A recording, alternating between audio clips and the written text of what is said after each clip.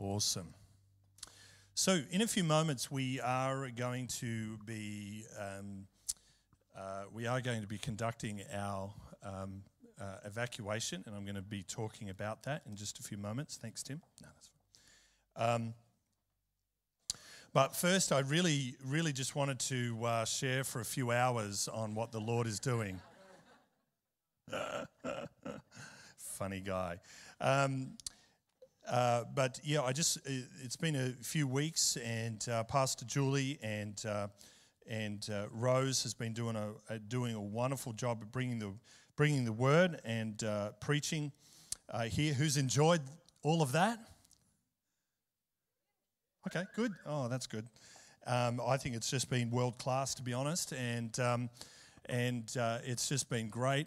And thank you as a church for releasing Anna and I, and Josh and Shyla as well, to go and minister at a couple of churches. So if you hadn't caught up with the news, we are not moving to Port Lincoln, although it would be lovely. It's a beautiful spot of the world. It's a heck of a long way. So it's 7 hours past Adelaide. So if you've been to Adelaide, 7 hours past Adelaide. So I'm being corrected here by my daughter. 15 hours in total, but it's 7 hours past Adelaide. And so it's a beautiful spot. I was able to FaceTime Dad as we drove through Port Augusta, because Pastor Bill, our founding pastor, spent about 8 years in dusty old hot Port Augusta. And it was great to be able to show him the old pub that he was too young to frequent at the time. But the old pub and the old pier and the port there. And we actually tried to find his old house as well, but no, we couldn't find it. And we don't really know what we're looking for either. So, but it was good, but it was a good time. But I'm not so much here to talk about how much of a good time we had. Here more so to talk about what God did. And if you've got your Bibles, please open them to Joshua chapter 1. And I just want to just continue for the next, I just want to spend the next 10 minutes on and just reiterate what I just really feel the Holy Spirit impressing upon my heart for you and for us completely as a church. So as a church, we have a significant and very clear direction that we're going in. There are 3 areas that we are working towards, 3 special projects, and that's our primary school initiative in terms of planting a school and starting a primary school, a private Christian primary school in this building. And unless the Lord has another building prepared for us or another location prepared for us. The second thing that we're doing is the MCC CareNet in terms of its, and that is an emergency food relief program. And I know that that's going to grow, and it's already growing exponentially. And it hasn't even been launched. How exciting is that? Amen? Okay, and then our third thing is our building beautification, because we've been in this building now for a couple of decades, and it's even older than that, and we are looking to help it be more effective in this community, help people find the place better, and just make it nicer for you. We've had these chairs now for a good long time, and I've discovered and I've found some even more comfier chairs. I know. And they're not deck chairs or lazy boys. How good would that be? Amen? But I'd imagine that you'd be making different noises while the service is going on, which would resemble sleeping. But who could ever fall asleep in church? Amen? Everyone goes quiet. I love it. But in following our path at the moment is that at the moment we are really focusing upon taking ground. And you see, we are as a church in a unique position that we've never been before, that we are debt-free, and that now it really does not only feel like, but it is very clearly tangible that we can actually start to take greater ground. Was the debt holding us back? Not so much, but now it's like because there's no obligation like that, now with the resources that we have, we can actually be far more effective than what we have been up until this time, right? And so in terms of taking ground, it's this real feeling at the moment that taking ground is enlarging our territory. It's making our territory larger, and that's not about world domination. What it is about is seeing God receive all glory and seeing as many people come to know Him as possible. And you see, it begins with salvation, but it ends with discipleship. And discipleship is something that not everybody loves because it's closely associated with the word discipline. Who loves discipline? Yeah, I like giving it sometimes, but I don't quite like receiving it, amen? But you see, the Bible says the Lord loves, or He disciplines those that He loves.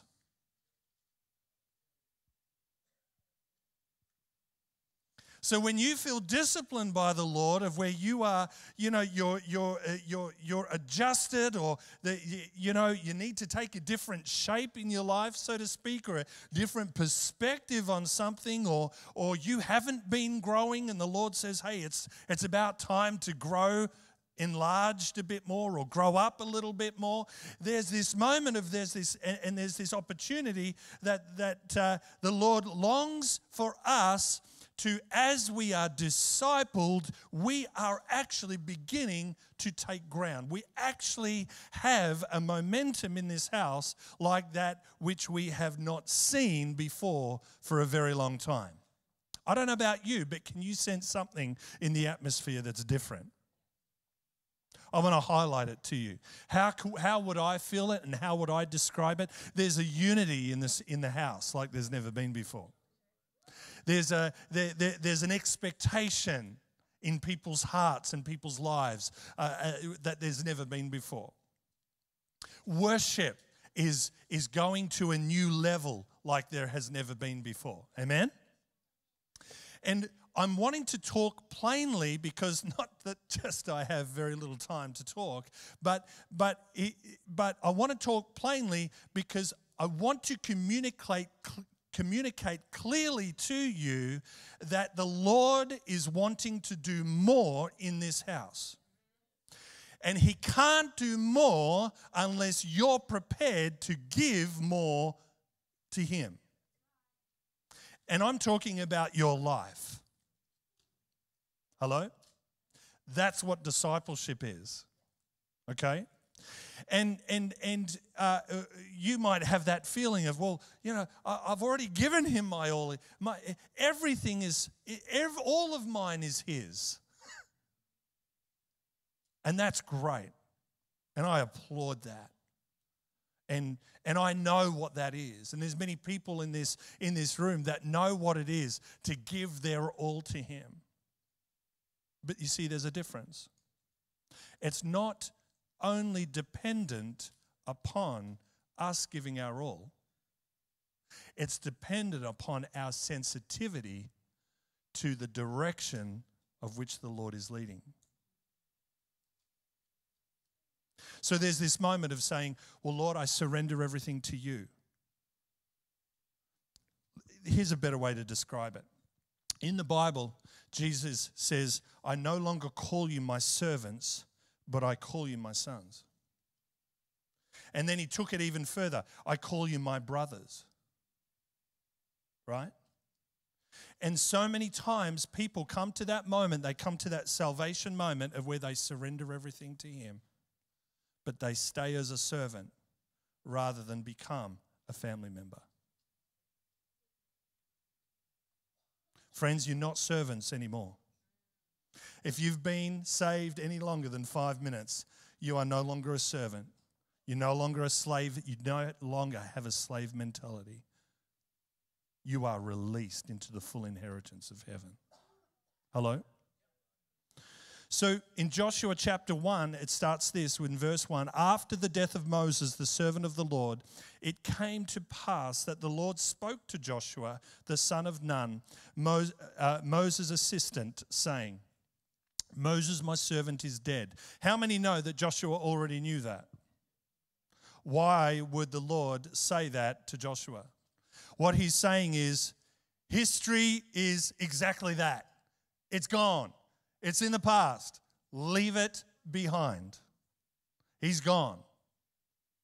I think some of us need to look in our history and say, it's gone. And there were some good memories. There were some bad memories. Whether they were good, whether they were bad, it's in the past. Leave it there. Don't drag it up into your future all the time. We need to be able to leave our past behind. Amen? Hello? Amen? It's easy to say. It's a little bit harder to do on a daily basis. Moses, my servant, is dead. Now, therefore, arise. Everybody say arise. Go over this Jordan. Everybody say arise. Go over this Jordan. You and all this people to the land which I am giving to them, the children of Israel. We're just going to stop there. You see, as Jesus comes to us, he says, I've dealt with your past. I've bought your life by giving my own life. Now leave your past behind. Arise, Isaiah 60 says, and shine, for your light has come. Hello? It's very similar here. Arise, go over this Jordan and go into the promised land which the Lord has already given you. Friends, I get a sense that that's what the Lord is wanting to do with us. I get a sense that that is what the Lord is wanting to and calling for us to be, for us to arise from where we were into everything that God has for us today. Every single day has, how many know that years are made up of months? Months are made up of weeks. Weeks are made up of days. And days are made up of momentary decisions of where you either go yes to God or maybe, which actually translated as a no. Every day there is a moment in God that he longs to guide you in, help you in, grow you in, and build you in. Amen? So over the last couple of weeks, Anna and I ministered in a lighthouse church in Port Lincoln. There's a great CRC church there. And Pastor Paul Kidney is the senior pastor and got a great team, incredible team. They've just merged with another Christian Outreach Center church. And, boom, the place is just bursting with kids and bursting with life. It's just absolutely fabulous. And so they've got some really great things going on there. I just want to share with you some of the testimonies of what's been going on. Because I believe, and if today has one point in it, this is it. This is it. Be aware of what God is doing, because as you are more aware, you can join in. That's it. That's it. Okay? So this is what God is doing. In Port Lincoln, there was a lady who had cancer in her hip. I don't know all the details, but she was only young. She was only, she was only really young, actually, only in her 40s. Anyway, it is young. Yeah, that's right. That's right. And she'd had some cancer in her hip, and she'd received some treatment for it, and praise God, that cancer was dealt with in her hip, and that was done and dusted. However, ever since she'd had cancer in the hip, she has had this constant pain that would shoot all the way down her side and all the way down into her leg.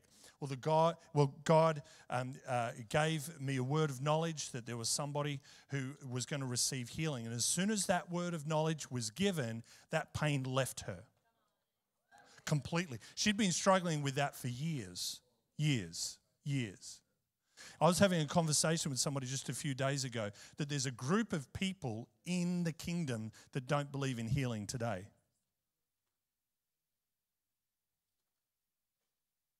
I don't want to put them down, but what is wrong with you? Because God heals today. He's moving today, amen? And so what happened is that, and I want you to get a sense, leave history behind and jump on board with what God is doing today. You hear me? And so what is God doing today? He's healing people. He's releasing great words. We ministered over at a church called Southeastern Christian Center in Endeavour Hills. I was there 2 Thursday nights. We did some work with the creative team and the worship team. And then Sunday morning, they got to apply all the work that we had done. And I ministered, I preached there Sunday morning and Sunday night. And Anna led some worship in the Sunday morning, and it was great. It was a great impacting time.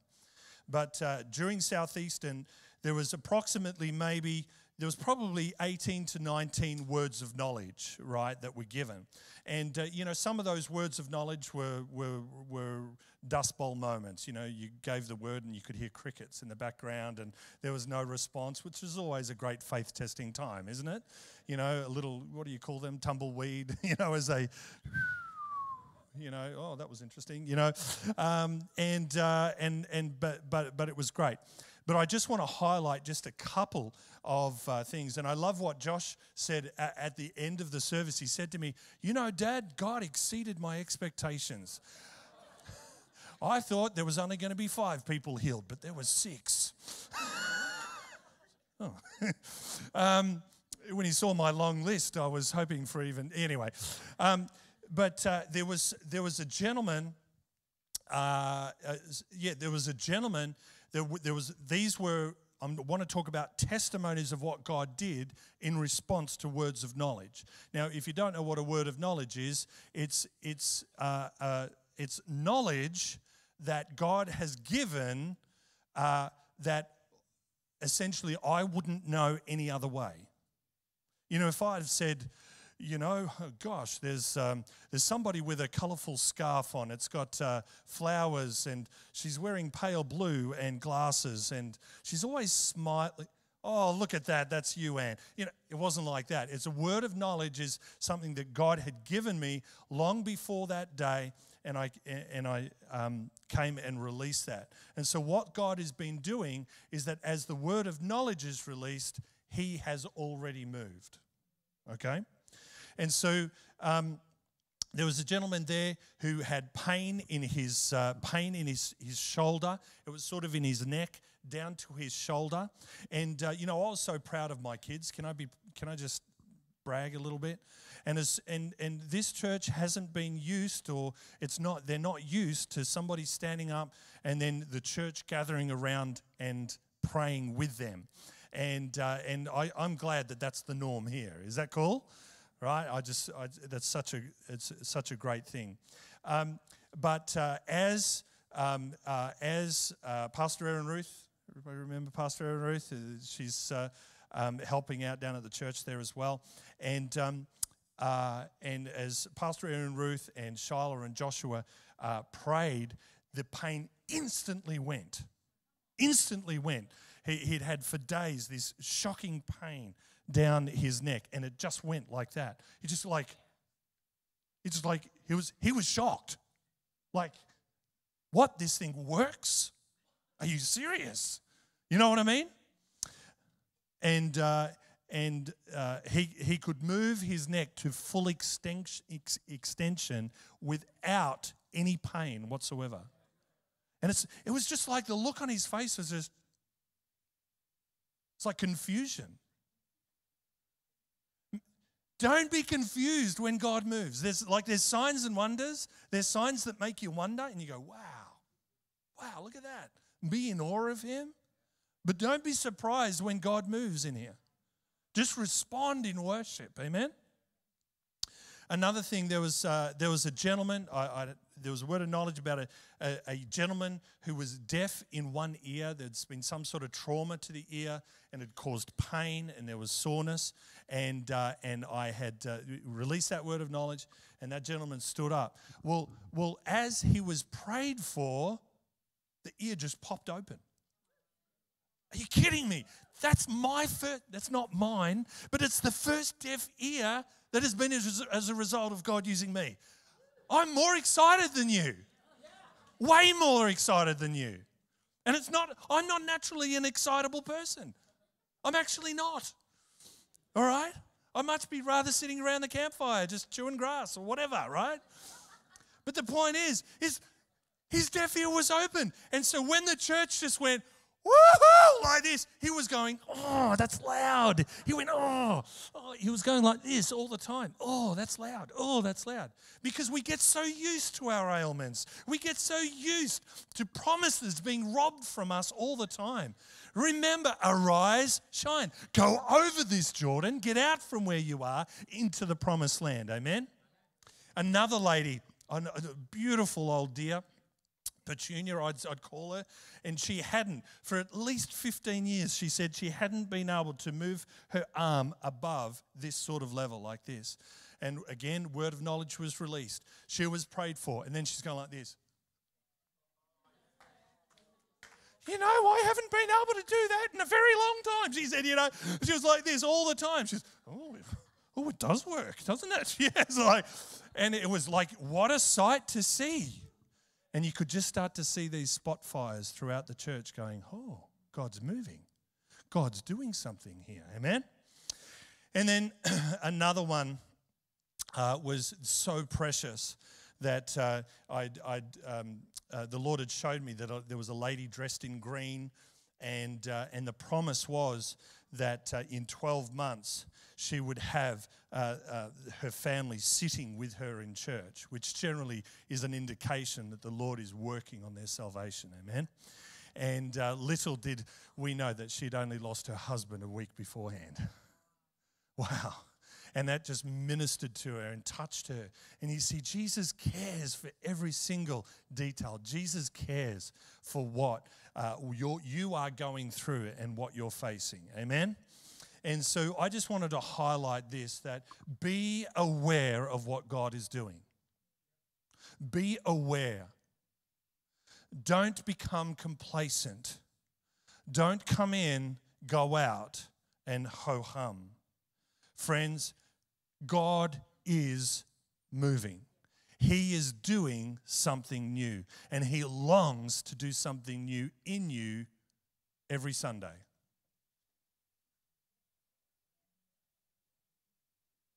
Every moment of every day. Every moment of every day. Every moment of every day. And there are some low moments, there's some high moments, but He is always speaking. He is always moving in power. Amen?